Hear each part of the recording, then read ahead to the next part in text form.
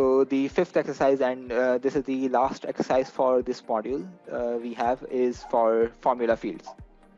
So for this, we are going to use the same source file that we used earlier. Let me just reload it. You guys can open that report model as well.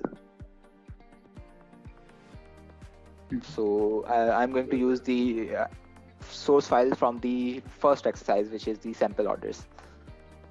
Okay.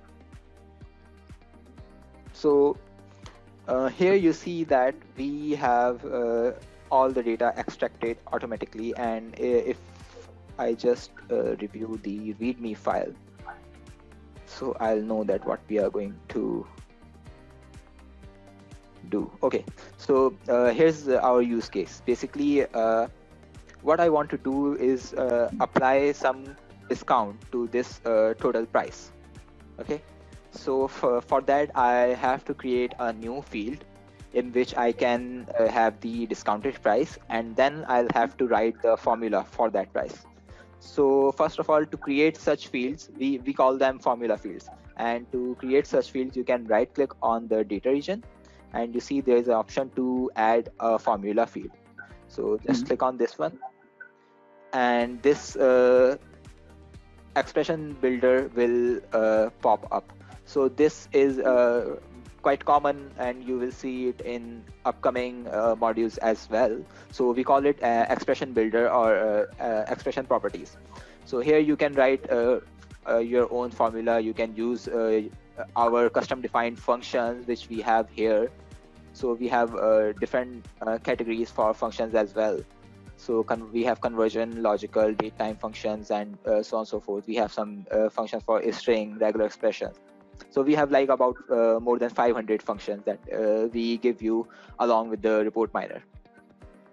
So you can use them, or you can write simple mathematical formulas like multiplication, subtraction, addition, and all, which we are going to do in this case. So as I told you, we are going to apply some discount on the total price. So first of all, I'll change the name of this field from formula to, let's say, discounted price. Then in the expression, I'm going to open this object panel. The window on the right, you see, this is the object panel, and it gives you the layout of all the fields available to use in your formula. So I'm going to use this total field, which is a real value. So I can apply mathematical functions here, like multiplication or addition.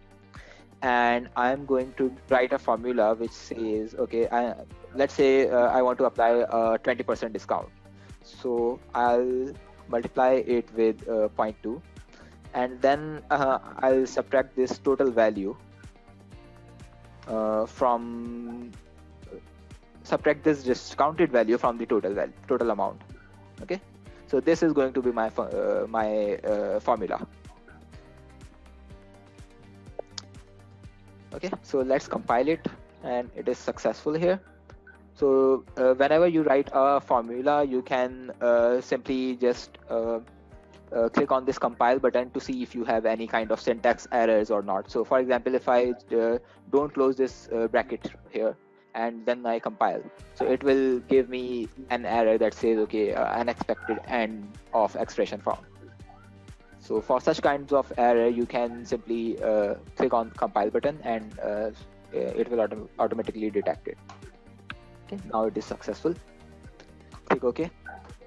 So you see that there is a new field, and this is the icon we use for the formula field.